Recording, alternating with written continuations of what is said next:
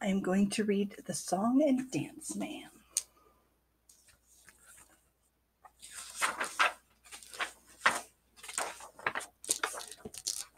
Grandpa was a song and dance man who once danced on the vaudeville stage.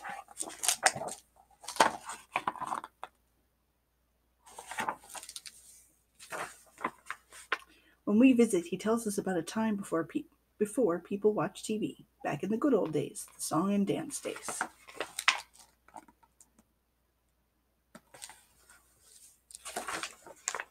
Supper in an hour, Grandma calls from the kitchen. I wonder if my tap shoes still fit, Grandpa says with a smile. Then he turns on the light to the attic, and we follow him up the steep wooden steps.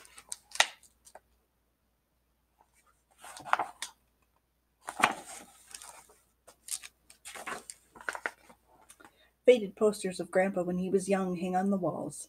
He moves some cardboard boxes and a rack of Grandma's winter dresses out of the way, and we see a dusty brown leather-trimmed trunk in a corner.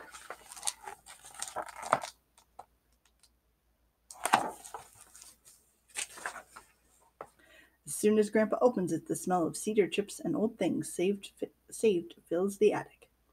Inside are his shoes with the silver half-moon taps on the toes and heels, bowler hats and a top hat, and a vest with stripes and matching bow ties.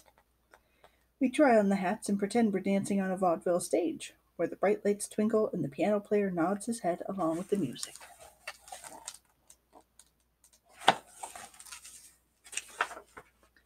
After wiping his shoes with a cloth he calls a chamois, Grandpa puts them on.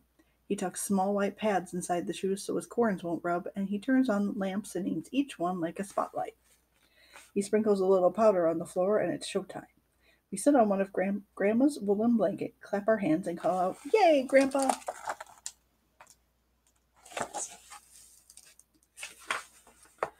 The song and dance man begins to dance the old soft shoe. His feet move slowly at first, while his tap shoes make soft, slippery sounds like rain on a tin roof.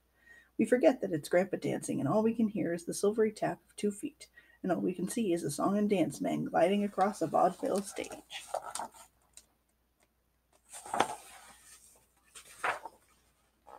He says, "Watch this," and does a new step that sounds like a woodpecker tapping on a tree. Suddenly his shoes move faster and faster, and he begins to sing. His voice is as round and strong as a canyon echo, and his cheeks get rosy as he sings, "Yankee Doodle Boy," a song he knows from the good old days. There are too many dance steps and too many words in the song for us to remember, but the show is better than any show on TV. The song and dance man stops and leans forward with a wink. "What's that in your ear?" he asked as he pulls a silver dollar out of somebody's hair.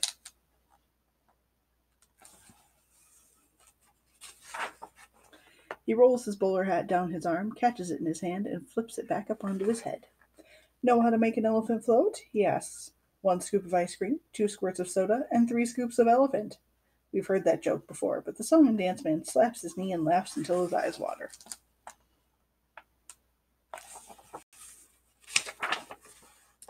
He tries to wipe them with the red hanky from his vest pocket, but the hanky just gets longer and longer as he pulls it out. He looks so surprised that we start laughing too, and it feels like the whole attic is shaking. Sometimes we laugh so hard the hiccups start, and Grandpa stops to bring us a glass of water from the bathroom. "Drink slow and hold your breath," he says, "or I'll have to scare you."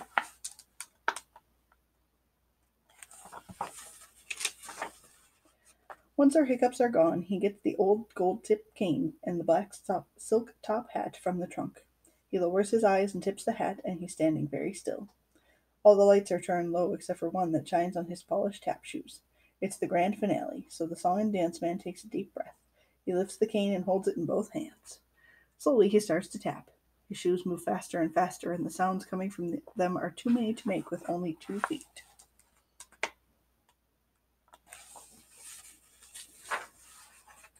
He spins and jumps into the air, touching the stage again. He kneels with his arms spread out, and the silk top hat and gold-tipped cane lie side by side at his feet.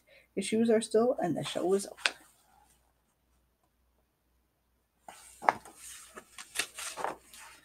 We stand up together and clap our hands, shouting, "Hooray!" and more, but Grandpa only smiles and shakes his head, all out of breath.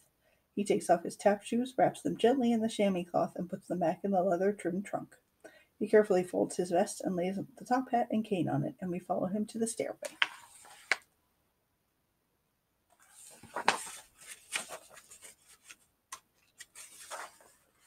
Grandpa holds on the rail as we go down the steps. At the bottom, he hugs us, and we tell him we wish we could have seen him dance in the good old days, the song and dance days.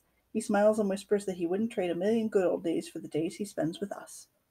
But as he turns off the attic light, Grandpa glances back up the stairs, and we wonder how much he really misses that time on the vaudeville stage when he was the song and dance man.